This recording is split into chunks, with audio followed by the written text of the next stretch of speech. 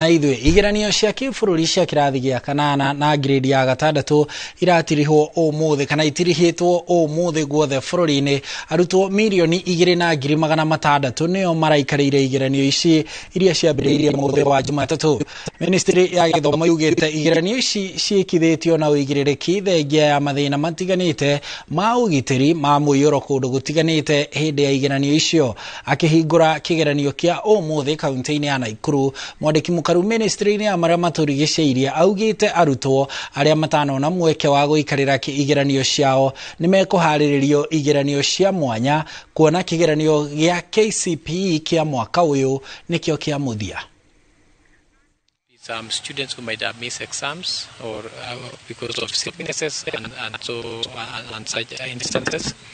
I think what has happened is that the government has put in place the measures to make sure that those students who have missed this Kenya certificate of primary education in this period will be able to sit for those exams because there is no other class that will be doing this KCPE any other time.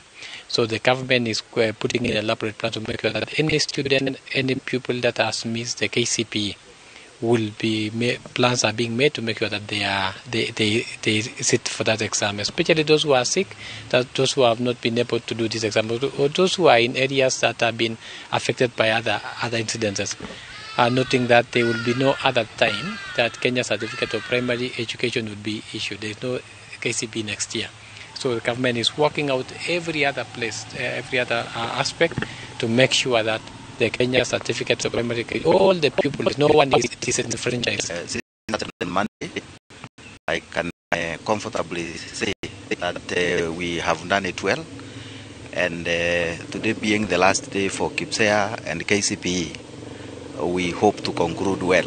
From Monday to today, in Nakuru County, we had no cases, no difficult cases, and a case like just one that we had where a juvenile was in prison for like crime committed is she's still doing the exams wherever she is. So out of the candidates that are sitting for the exam, all of them have actually done their exams, and we had no incident reported so far.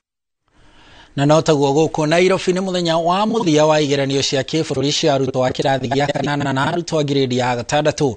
Agĩthũrima mĩhang'o ĩno thukuru-inĩ wa mũthingi wa Joash Olum gĩcigo-inĩ kĩa Lang'ata kaunti-inĩ ya Nairobi, mũrũgamĩrĩri wa gĩthomo gĩtaro-inĩ kĩa Nairobi Margaret Lesuda augĩte ũgitĩri kana gũtirĩ ihĩngĩca o ciothe cionekete hĩndĩ ya igeranio icio. Oho Lesuda augĩte ndarĩ na nganja atĩ arutwo arĩa othe maraikarĩire igeranio ici nĩ makuona mĩeke thukuru-inĩ cia secondary na thukuru-inĩ cia junior secondary thengia wa gũkorwo kũrĩ na ũkunderu wa thukuru cia secondary kaunti-inĩ ya Nairobi.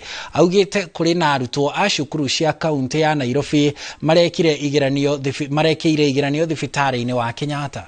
Them in our secondary schools, and this year, because this is also our last class of 844, we are ensuring that it is indeed 100% transition. We are also preparing our infrastructure, both in secondary and primary.